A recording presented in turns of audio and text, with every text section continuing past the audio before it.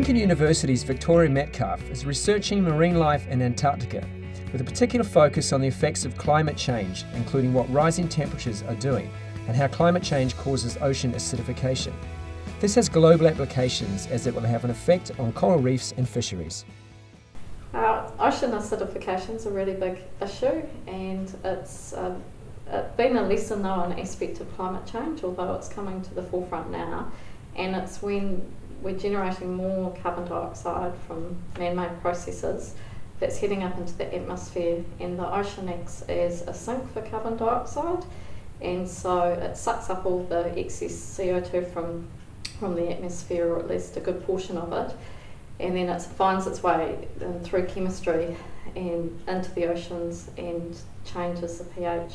So anything from the smallest plankton that has a tiny wee shell around it through to quite big shellfish or corals, they have calcium carbonate as the main part of that shell structure. And when you put more carbon dioxide into the ocean using that sort of sink scenario, it alters the chemistry such that it's harder for the calcium and the carbonate to come together because there's not as much carbonate in the water, and therefore they find it harder to build their shells. The problem with ocean acidification is that, yes, we may firstly see some pretty devastating changes across marine ecosystems, and as all ecosystems around the planet are ultimately linked, then flow-on effects from anything that happens in the sea will affect anything that happens on land or elsewhere. But also the timescale that ocean acidification is occurring in is much faster than any temperature related changes, and so we're seeing shifts even now in the pH of waters around the world, and we may see some species like coral reefs, like the Great Barrier Reef, even suffering widespread loss and death of species or extinction of species within 20, 30, 40, 50 years. It's a much shorter timescale.